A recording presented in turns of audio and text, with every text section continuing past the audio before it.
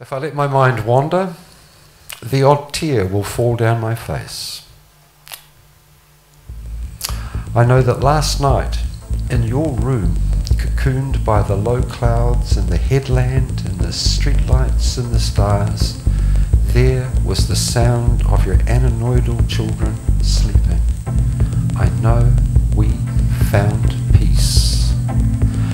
My fingers will rift through your short and soft and clean hair. I will taste the taste of almonds and cinnamon and sugar. I will feel joy beyond relief, and songs such as no radio will ever play will spin and reel.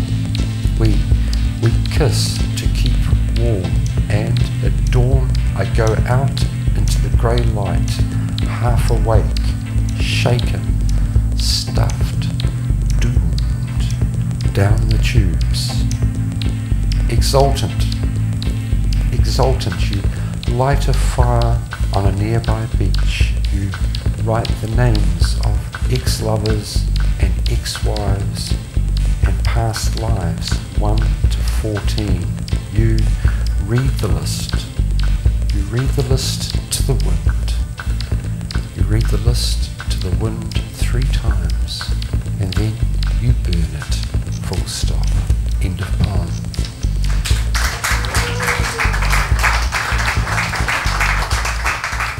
Oh, I've obviously got a checkered past. My parents came here on a boat in 1960. 5-pound pom immigrants. My mum and dad were both Marxist, unionist pommy stirrers. Not a very popular thing in New Zealand in the 1960s, or for most of the 70s, or most of the 80s even. So my childhood consisted of moving every 6 months from one small dairy farming town to a butter factory town to a paper hydro dam scheme town to a casein factory manufacturing hoo-ha, those sort of places, all over the central North Island, where Dad would slave away and then get punched out at work and we'd have to move. So that's.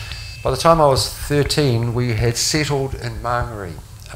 Dad was working as a maintenance fitter on the shit ponds out at Mangere, and I was attending Manukau Intermediate in Royal Oak. Just saying. It's called Here Comes the Colonel. When I was 11, and I was still a lad in shorts, I walked twice daily past the site of the first ever Kentucky Fried Chicken joint in New Zealand. It was at Royal Oak, and I was at intermediate school. I watched in awe as it was built, the now familiar, but at that time architecturally unique pyramid-shaped roof with its gaudy red and white striped paint job. I remember laughing at the cut-out life-size figures of the Colonel. Anyway, on the day it opened, there was a queue of people stretching around an entire city block, keen to win prizes of Coca-Cola and coleslaw. The police watched as scuffles broke out amid the noise and fumes of Auckland peak hour traffic, but inside it was much more relaxed. Full stop. End of poem.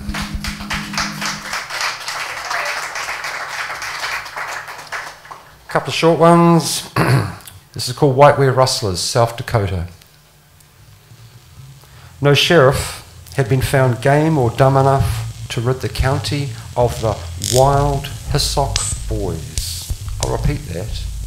No sheriff had been found game or dumb enough to rid the county of the wild Hissock boys.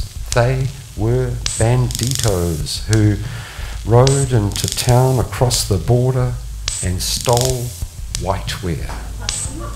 Washing machines, fridges, freezers, tumbler dryers, and the odd dishwasher as well. In the town, people cowered behind their wardrobes because they knew nothing was going to save them when those wild Hissock boys rode into their town with rustling whiteware on their minds. Full stop.